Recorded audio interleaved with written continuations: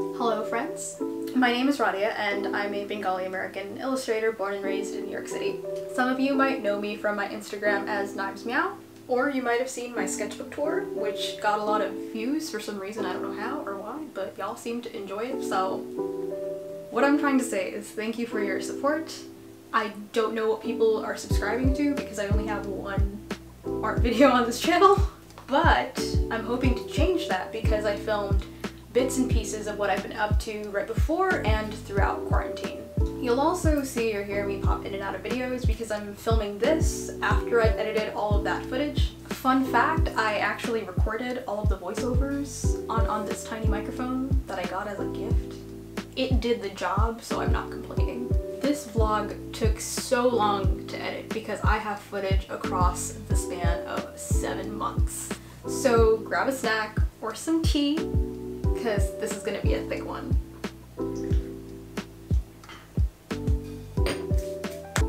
I haven't eaten breakfast yet.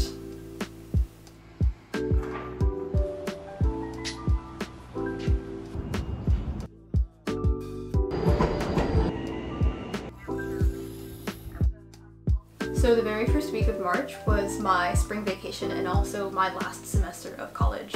I visited the Bay Area with my friends.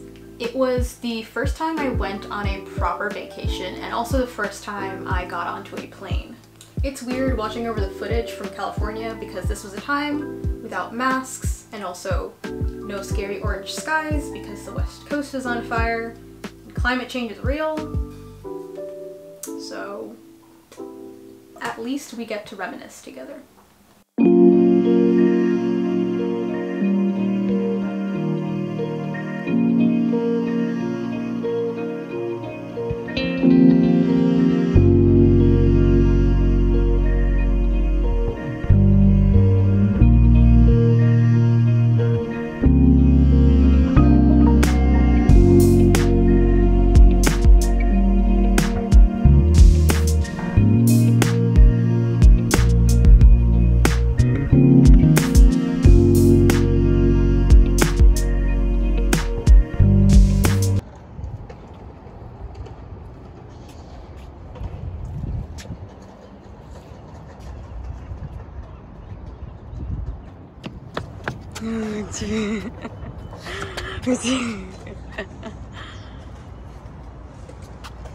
Have some.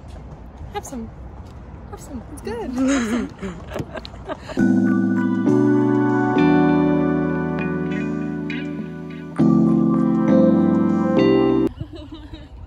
Yeah, the one that's smart is the one that went and slept over there. To be honest. All you have to do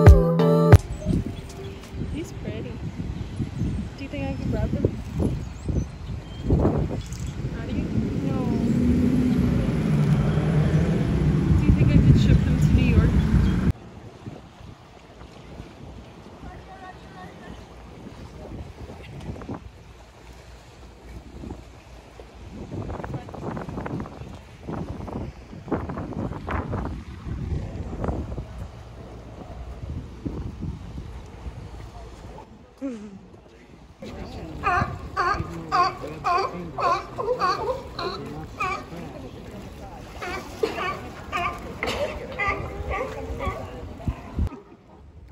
did he do? What is he doing? He just woke up. Oh, he's going back to sleep. So tired.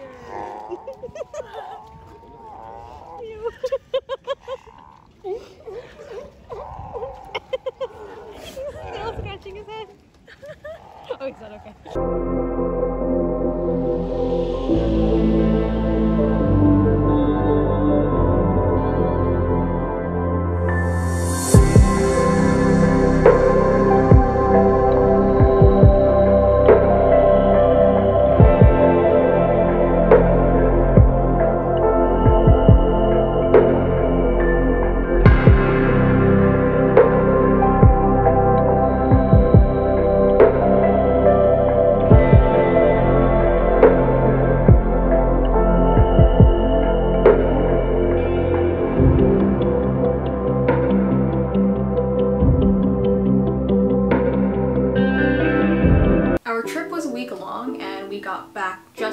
COVID was declared a national emergency in the US. It's kind of scary.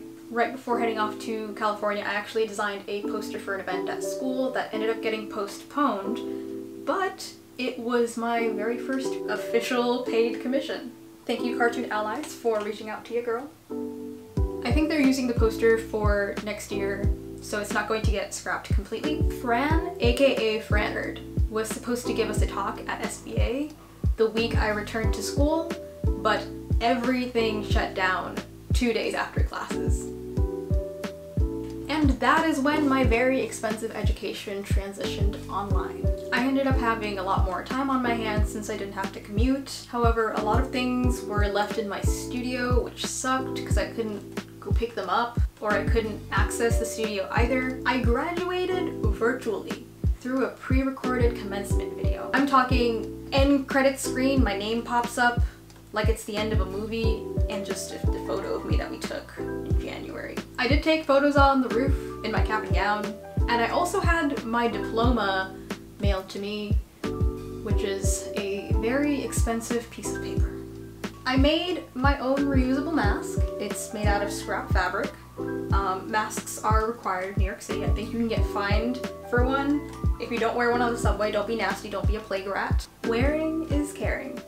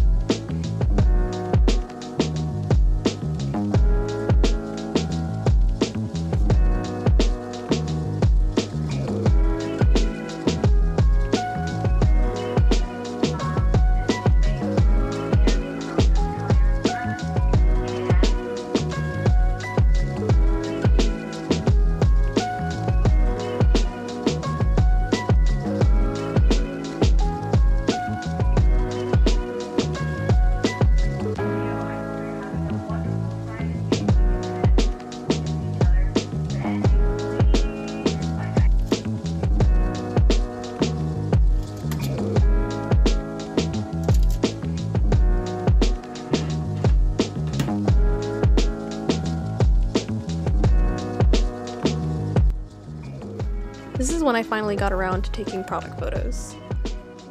The section of the wall above my bed gets the best lighting during the day, and it's where most of my products get their photos taken.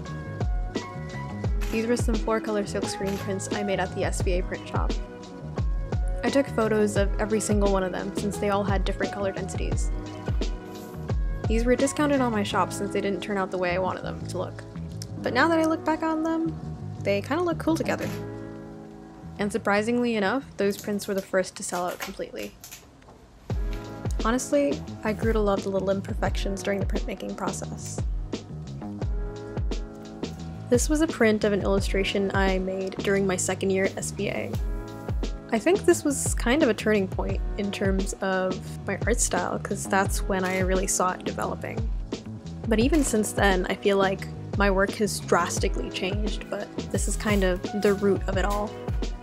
I'm glad I let my artwork take shape on its own instead of forcing my hand, because I know that by doing so it would have definitely stunted my creativity. Just because I finished art school and I have a degree in illustrating doesn't necessarily put a cap on my skills. I don't think there's ever going to be a time where I stop learning about my own creative process. I think I've reached a point of consistency, but I don't want that to prevent me from making bold decisions either.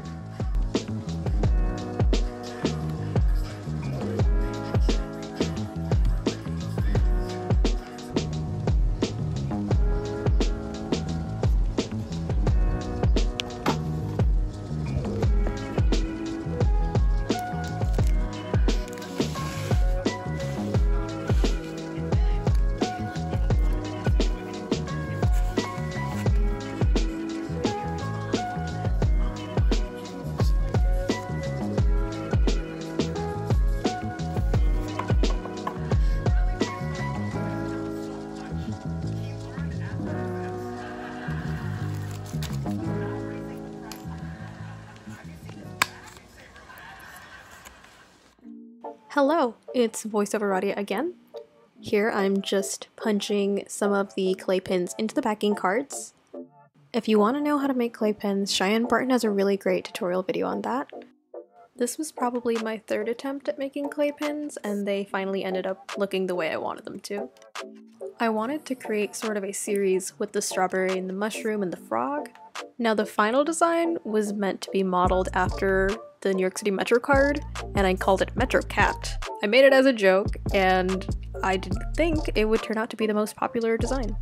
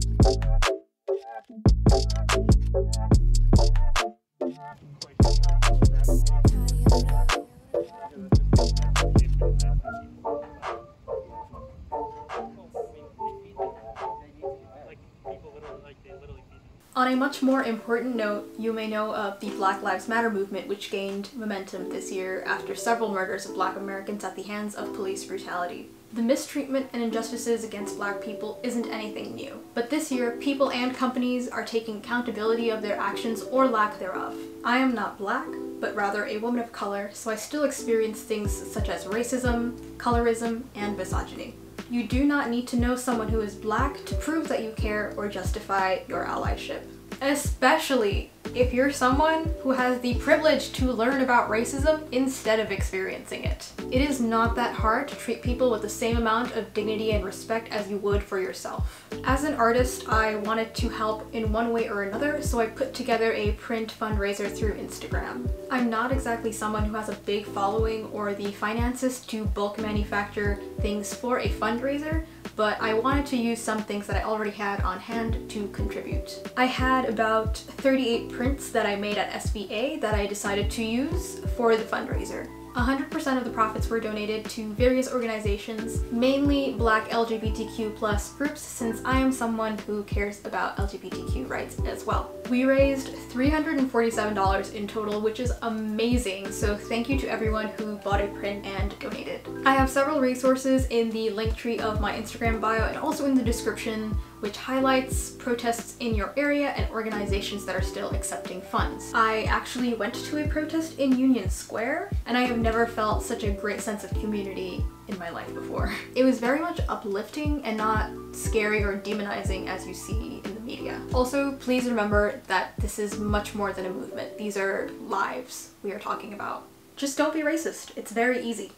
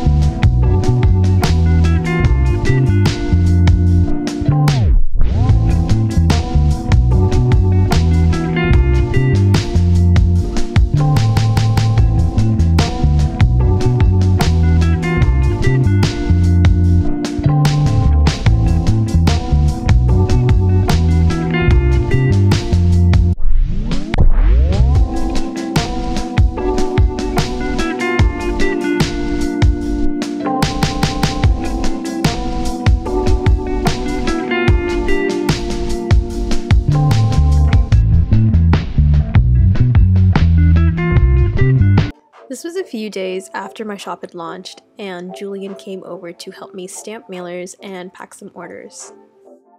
I have a self-inking stamp now, which saves me a lot of time and also my thumbs. I ship my items in as much paper-based packaging as I can. These are craft rigid mailers for items that need to stay flat, such as prints. I got roughly over 50 orders during launch, and it was way more than I expected.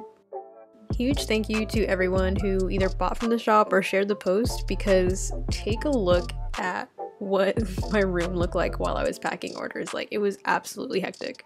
Also, more reasons why I just need a separate studio space. As a final touch to some of my larger mailers, I like to draw on them with acrylic paint markers. The ones that I'm using is by Posca and Montana. I just doodle a long thank you cat and some flowers before sending them off.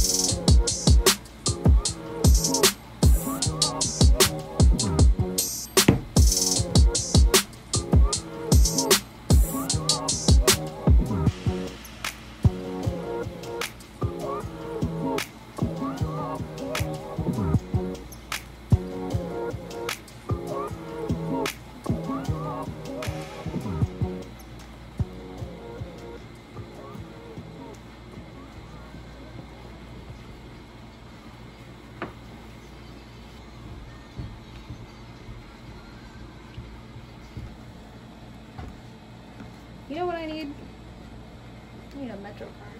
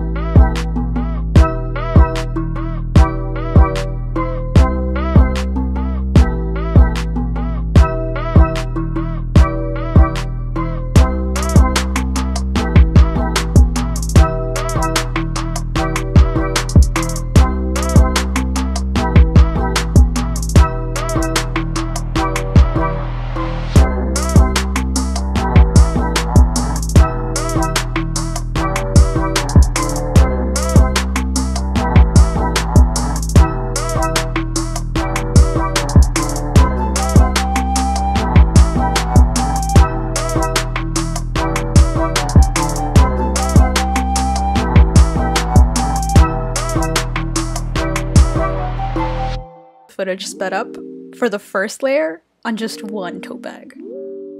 I made 15 of these and I know I should have silk screened them, but I don't have the space to store more screens or a proper printing setup. I pulled this design from one of my previous illustrations, which is kind of funny using my own artwork as a point of reference. I'm constantly coming up with silly or fun ideas that people end up liking a lot. Just like that Metro Cat pin or the sticker I made of Goonie wearing long pants. I'm glad people appreciate these strange ideas, like maybe that's my sense of humor, I don't know. So now I'm working on the second layer, which is this smalt blue hue. I'm really digging the lilac and pale blue color combination here. I also don't know why I do this, but I give animals eyelashes sometimes.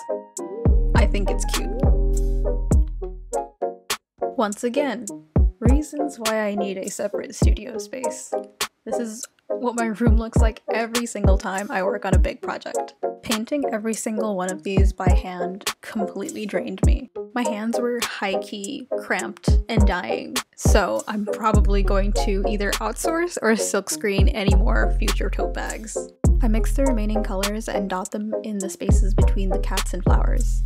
The dots make it look like confetti, so I named it the Peach Party tote bag. These are up in my shop. You can be cute and sustainable at the same time. Just saying.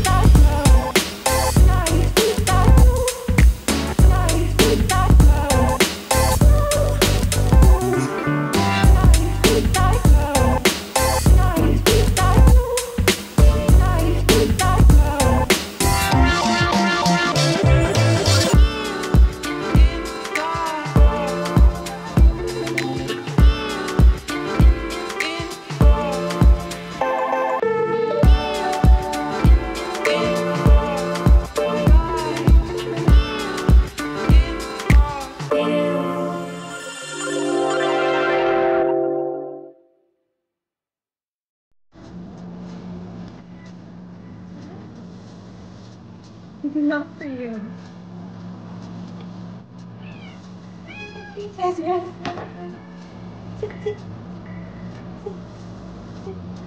I know there isn't much space. Okay.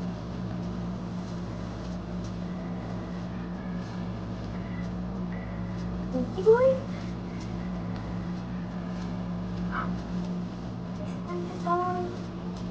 This time, don't walk over my food.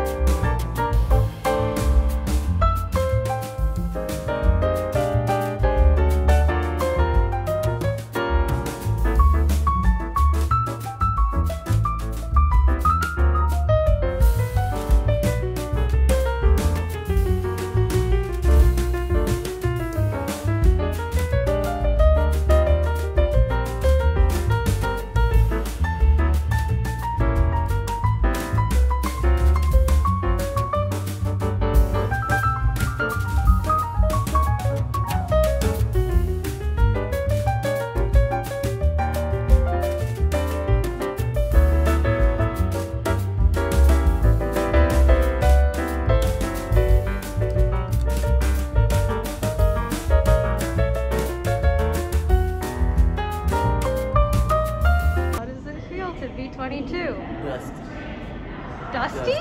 Hella dusty. My joints don't cry like they used to. I can't What? I'm old. With you, I ain't got shit to do. I was hoping you'd join.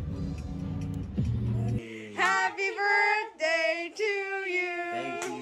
Yes, yes, yes, yes, yes. Baby's second birthday.